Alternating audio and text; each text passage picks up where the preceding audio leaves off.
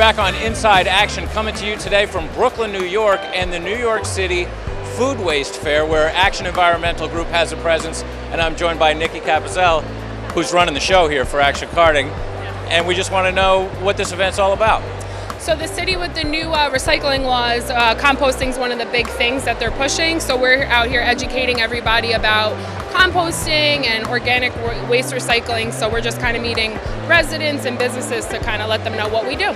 Tell us about this event. I know it's a first time, and to me it looks like the turnout is fantastic and there's a lot of education going on here. Absolutely. So we wanted to make sure that we were reaching out across the different business communities about our goals for making sure that we are either reusing or reducing or composting our organic waste. And there are a lot of tools out there, from Action as the carting company to equipment that you might need to materials on tracking it for software purposes. There are over 60 booths today at the fair, and we're also doing workshops all day long to provide education not only on how to do it well, but also what the enforcement and rules are around it.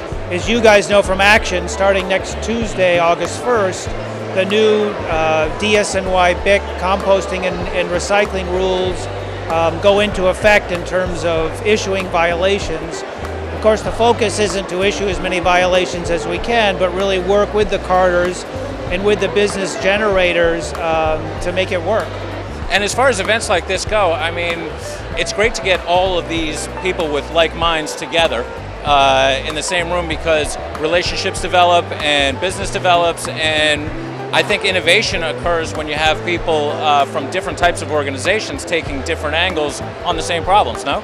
I agree 100%. This is a relationship-based business, whether it's the regulator and the regulated, whether it's the customer and the company, and it's in places like this where you can build relationships, strengthen them, perhaps bring in new business, and learn from each other. Action and I go way back. I've been helping Action for more than a decade. It's a great company, very progressive carting company, environmental services company, and look forward to a long and productive relationship with the entire team. I'm a sustainability consultant. We work for Eco Evolutions, and we are based in Central Jersey, and we have a lot of clients who like to do zero waste, and we're just trying to learn more about what services are available to them.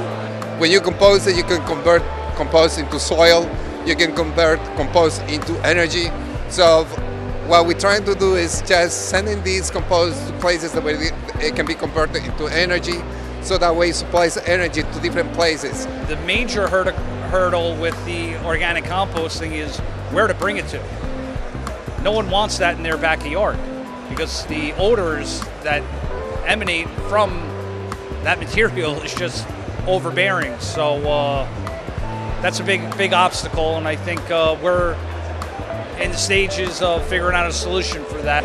Well, I think this is a great example of public-private partnership. I mean, obviously the whole composting food waste issue has been a huge problem for the city. But Action's on top of it. Action's always on top of that. We try to do our best. And that is Inside Action.